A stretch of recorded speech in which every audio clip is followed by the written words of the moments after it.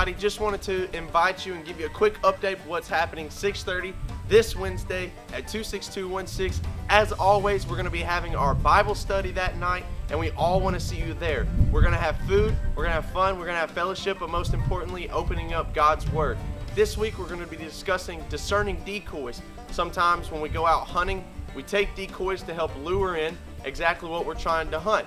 But in our spiritual life, the same thing happens in every aspect. There's some type of something that maybe stumbles us up. It's our words, it's our action, it's our attitude.